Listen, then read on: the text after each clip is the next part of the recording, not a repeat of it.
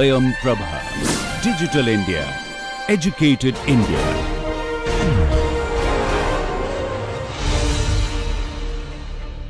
Hello students, welcome to today's lecture. In last few lectures we have been discussing the problem of harmonic oscillator. Just to make a recap of what we have discussed so far, we would start today's lecture by reminding you that we started with the point that we had the Hamiltonian of the harmonic oscillator, which we wrote as sum of the kinetic energy operator plus the potential energy operator. If you remember, while discussing the solution of this Hamiltonian, instead of solving this problem in terms of position and momentum operator, we expressed this Hamiltonian in terms of a creation and annihilation operator, where A plus and A minus operators were two new operators defined in terms of P the momentum operator and X the position operator.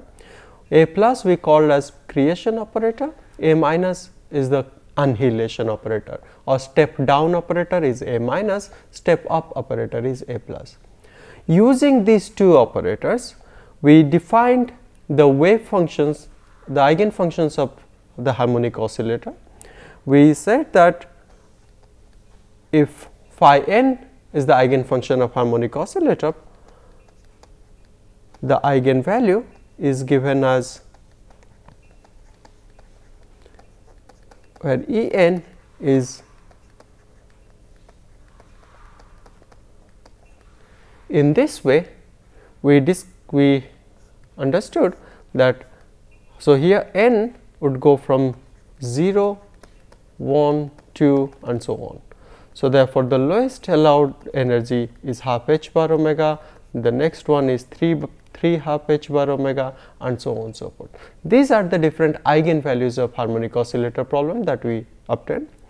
The eigenfunctions phi n had a general formula which had a normalization constant a n, a Hermite polynomial expressed in the dimensionless coordinate rho, and this Hermite polynomial is the order of the Hermite polynomial is given by this index n here, and the third part is the Gaussian function e rho minus rho square by 2. If you remember, this rho is we defined this rho as the dimensionless coordinate, which is simply the multiplication of beta and x, where beta is defined as beta square is m omega divided by h bar, where m is the mass of the oscillator, omega is its angular frequency, and h bar is the Planck's constant divided by 2 pi. So, this is the general formula of the harmonic oscillator eigenfunctions, and this is the general formula for the harmonic oscillator eigenvalues. We discussed in the last class as to how these wave functions appear, how the square of the wave function psi star psi, the probability density of this wave corresponding to these wave functions appear at different values of rho. One particular thing that we discussed in earlier class that I would like to remind you is that these functions, the phi n, have definite parity.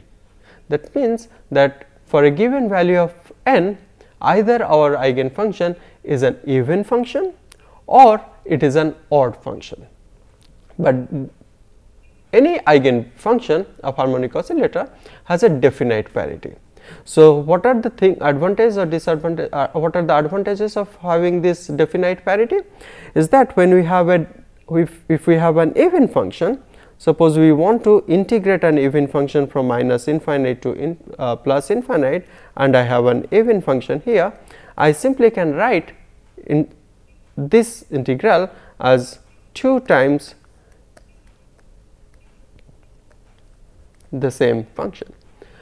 If the function is even, I can write this. What is the change? Is the point that I am using here is that from minus infinite to plus infinite can be separated into 2 regions, one region from minus infinite to 0, the other region is from 0 to plus infinite.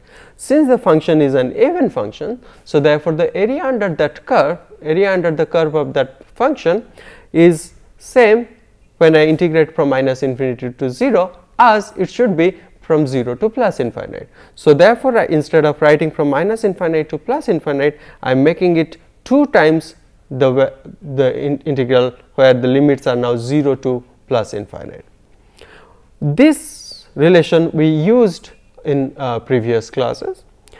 What if the function is, instead of being an even function, what if the function is odd? Suppose I have this integral where the function is now actually an odd function.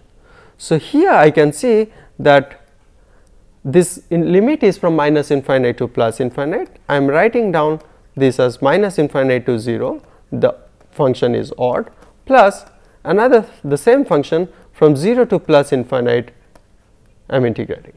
So, in this case I have 2 integrals, from one is from minus infinite to 0, another is from 0 to plus infinite, but since the function is odd, so therefore, the value of the first term is going to be the negative of the value of the second term. Why is it so? Because we said that the function is an odd function. So, in that case, the total integration, when I integrate this function from minus infinite to infinite, I get the result as 0. But when it is an even function, I simply get twice the integration result of the integration from 0 to plus infinite.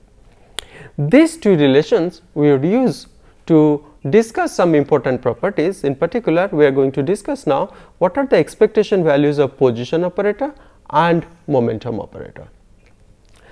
To remind you, when we say that we want to discuss the position operator, we simply write this, the expectation value of the position operator, we simply write this. What does this mean? This means if my function, if the system exists in one of these eigenfunctions of harmonic oscillator, I have to evaluate this integral.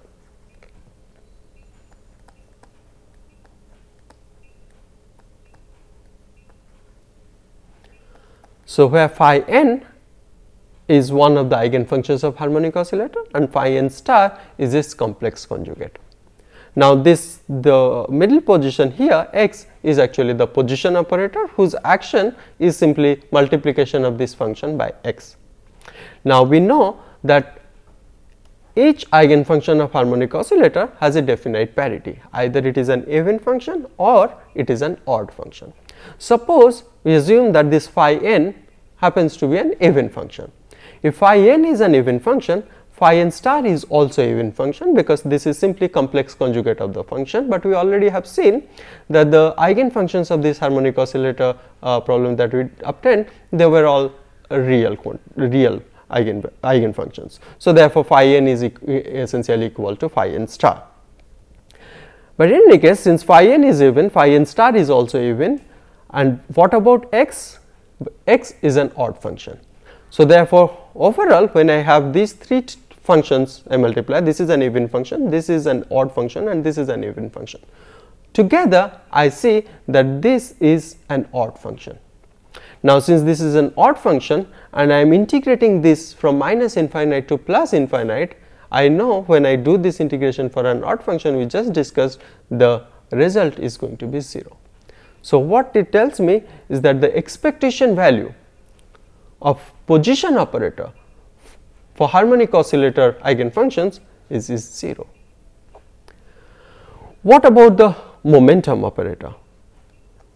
So, we want to obtain the expectation value corresponding to the momentum operator. The rule is same, we write down the following integral. So, we have phi n star, I am now writing down the operator form of the momentum operator.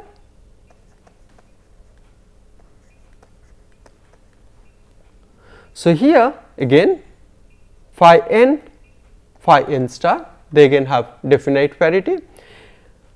If phi n is an even function, the first derivative of this function is going to be odd, and since phi n is even, phi n star is also going to be even.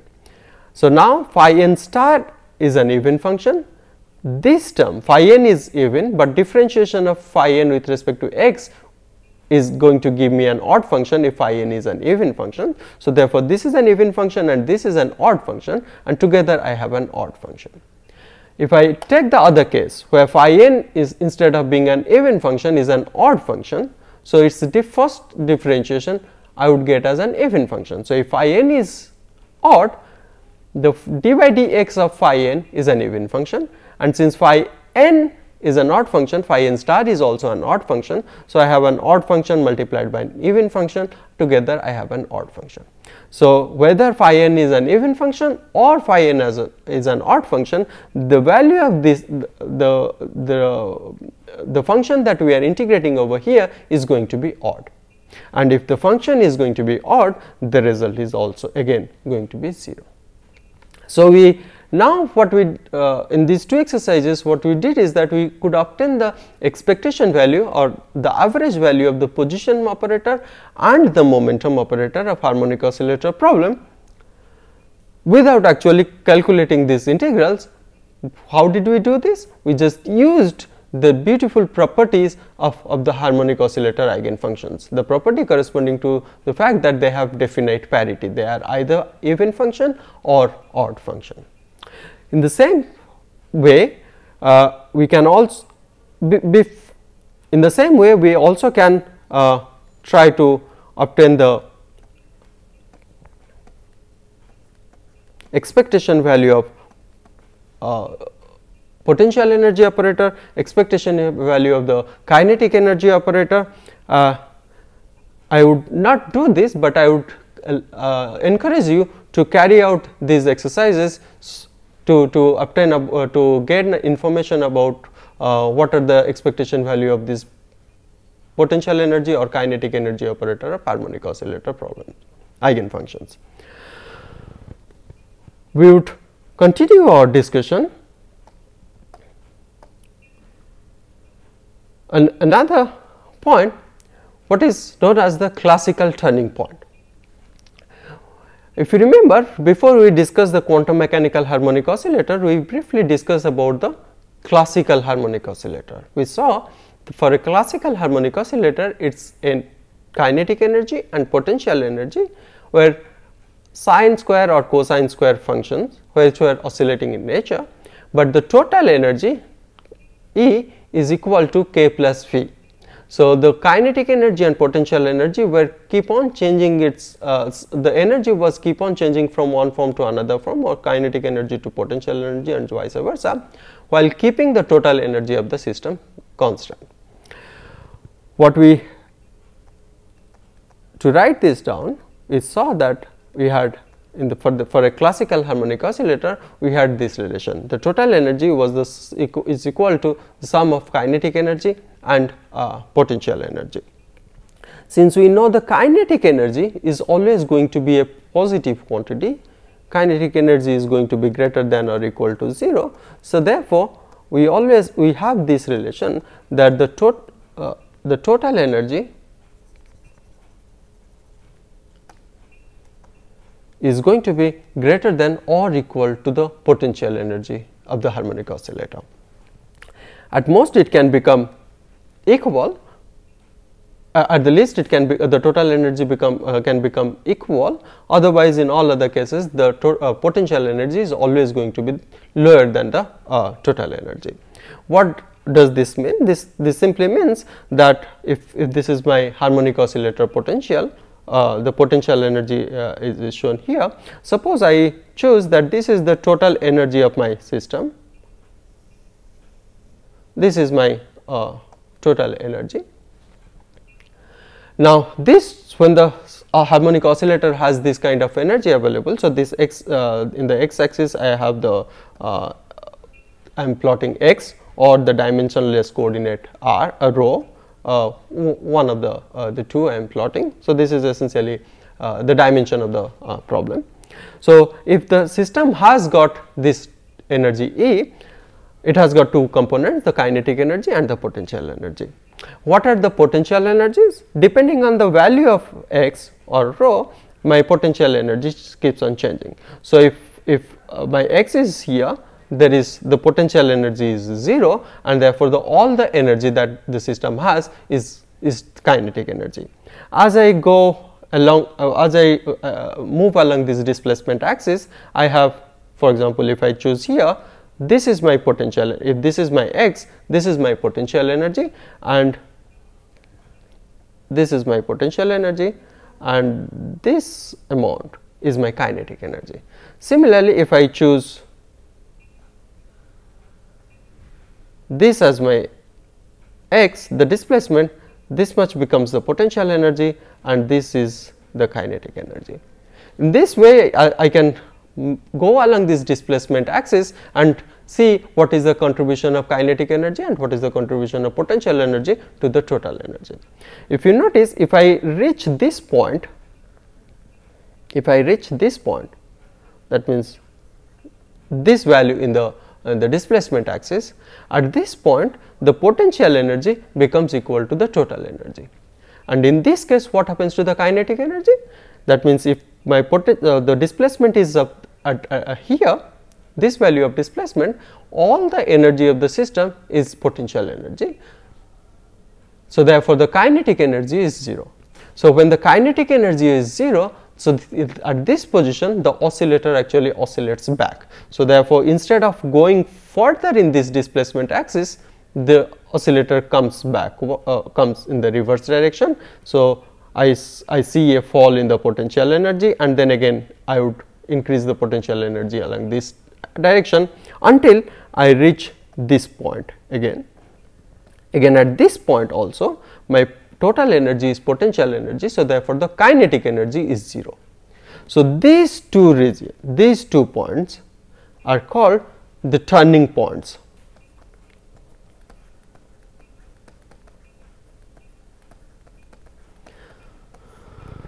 This is one turning point, this is another turning point. So classical harmonic oscillator is allowed to move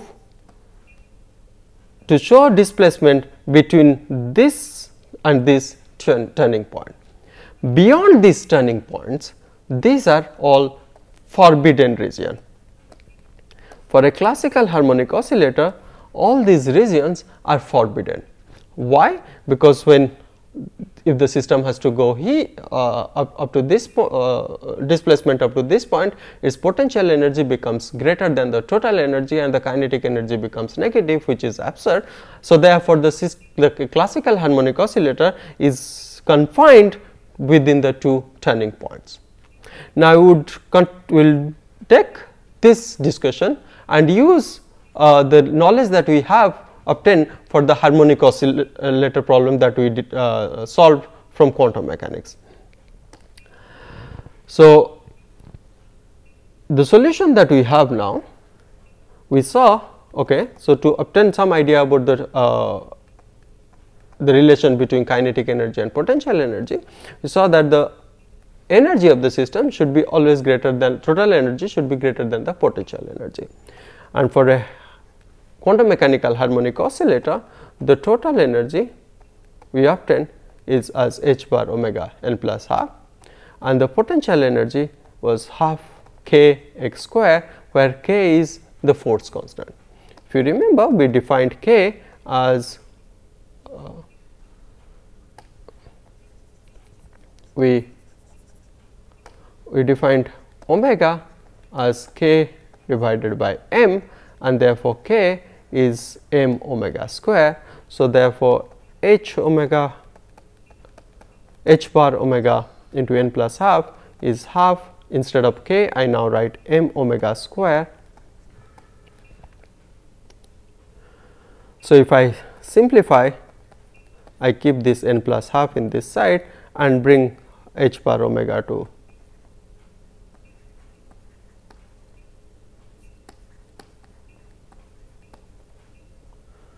so this 2 I can bring to the left side.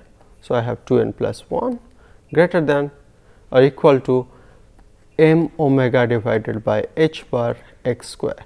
And if you remember, this m omega by h bar is my beta square. So therefore, I can write this beta square x square, and since I have defined beta x as rho, so this becomes rho square.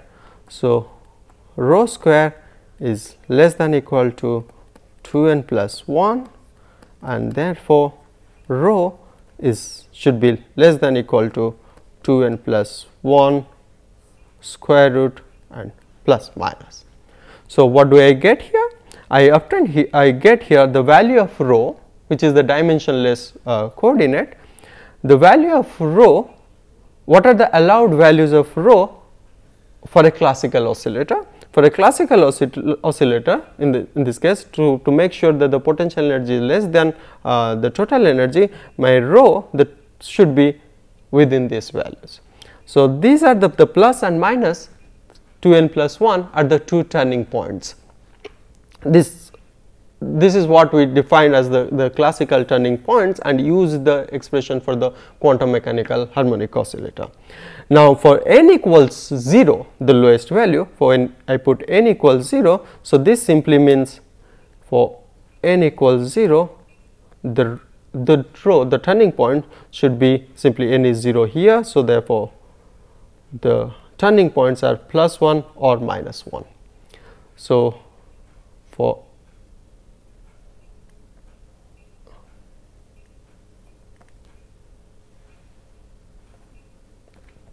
if this is now my rho axis, so this is 0 and this is plus 1 and minus 1. So, these are the two turning points for the lowest eigenfunction of harmonic oscillator. What this means? This means that if my harmonic oscillator,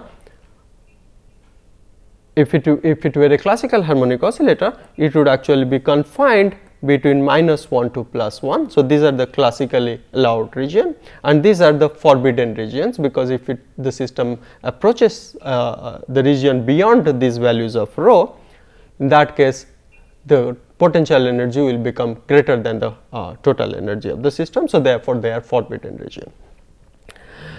But interestingly, what happens is that, so in this case what we find is that rho equals plus and minus 1 is are the turning points.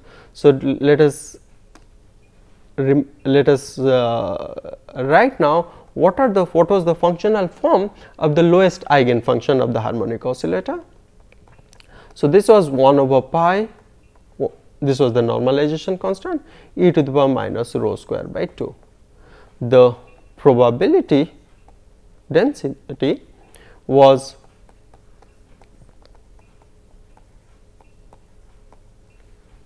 so if I find out what is the probability density at rho equals 1, either rho is plus or minus 1, then you would see that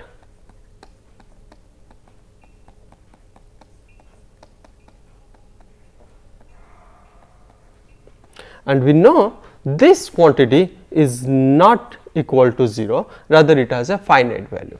What does this mean? This means that at the turning point, at the classical turning point, rho equals plus 1 or rho equals minus 1, the probability density of the harmonic oscillator is not 0. That means, I have a finite probability to find the system at the classical turning point. That still does not violate anything, but if you do this calculation for any value rho equals suppose 1.2 or 1.3, then also you would see that this probability density is non-zero.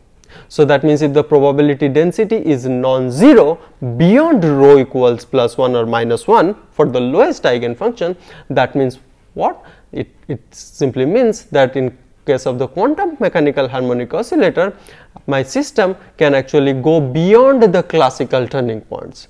So, the regions that were forbidden for a classical harmonic oscillator is now accessible for my quantum mechanical oscillator.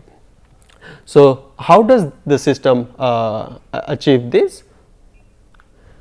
So, these are the two turning points. If I plot the wave function or the square of it, this should look something like this. At rho equals 0, the function has a maximum, and then it decays like a Gaussian function with a bell shaped function. So, you see that at the turning point, instead of the wave function having amplitude 0, it actually has a finite amplitude. So, therefore, the probability of finding the system at turning point is non-zero, and what is more interesting is that even beyond this classical turning point, I have finite probability of finding this system. So, that means what has happened is that we express this observation as something called tunneling, which is a purely quantum mechanical phenomenon. Here it says that the potential energy, the system explores the region beyond the classical turning point, and that happens by the virtue of tunneling. If you remember the story in the particle in one dimensional box, we had the potential which was something like this. At the boundary, the potential energy was simply becoming V equals infinite, V equals infinite, and within the box the V equals 0. So, at this point, at the boundary, there was a sudden rise in the potential energy. So, therefore, this was a very hard potential. If you remember the solution of those problems, the particle in a one dimensional box, at the two end of this box, the wave function and its probability was becoming 0. But in case of harmonic oscillator, that is not the case. In case of harmonic oscillator, the potential is not a discontinuous function, not a hard potential, rather it is a soft potential. That means it continuously varies along the potential energy is a continuously varying function along displacement, and because of this soft nature of this potential, that we see this quantum mechanical tunneling. Quantum mechanical tunneling is an important property of this harmonic oscillator problem that we discussed today. The remaining part of the harmonic oscillator problem will take on in the next class. Thank you for your attention.